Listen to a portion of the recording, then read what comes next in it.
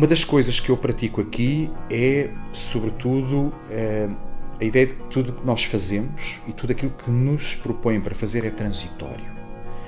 É importante para nós no momento, mas é relativo em termos históricos. E, portanto, faz com que nós sejamos naturalmente humildes em relação ao trabalho que fazemos. Ou seja, somos relativamente afáveis, não, somos extremamente afáveis e somos relativamente dóceis em relação ao trabalho e em relação aos nossos clientes. Poderia dizer que somos um ateliê com bom feitio. Portanto, o nosso ponto de vista é sempre muito flexível.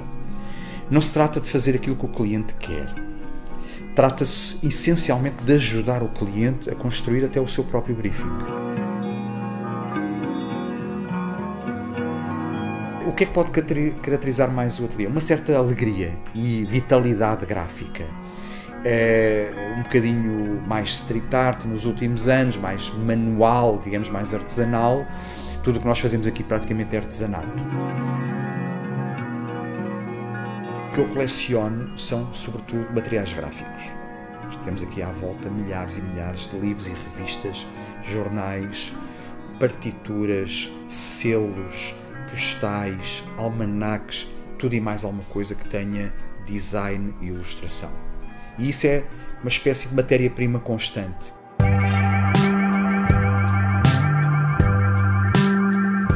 Aparentemente, estas capas parecem ser, digamos, um exercício contemporâneo, moderno, à moda, digamos, de design manual, né? De escrita manual. Só que neste caso, elas não são feitas pelos designers. Na realidade, nós não fizemos nada para estas capas. Tivemos a ideia e estas capas são escritas, estes títulos das obras do Saramago são escritas por outras pessoas.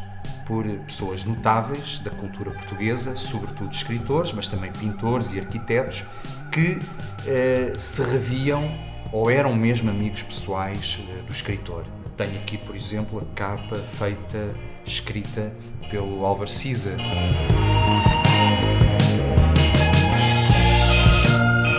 Nas capas, nos últimos tempos, no último ano, nós adotámos uma tipografia manual, caligráfica, que é feita aqui no ateliê, e todas as caligrafias são, digamos, ajustadas ao tema, às cores dos entrevistados.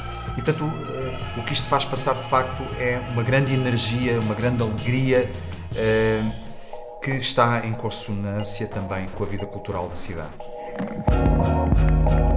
Em 2003, a EGEAC convida-nos para fazer a imagem das festas da cidade esse ano. Por essa altura, por esses anos, eu gostava imenso de trabalhar com os objetos banais do cotidiano. E as sardinhas pareciam-me ser, digamos, um bom material de trabalho. A partir daí começou uma aventura extraordinária que ainda acontece hoje. A partir de 2003, aquilo que era uma imagem variada e variável ao longo dos anos passou a fixar-se na sardinha. A sardinha passou a ser o ícone das festas. Em 2011 começámos a ter o mundo inteiro, já que este ano recebemos propostas de mais de 60 países a fazer sardinhas. A perspectiva desta coleção era ser uma montra de excelência do design português de todas as épocas, de todos os tempos, obviamente do século XX e XXI.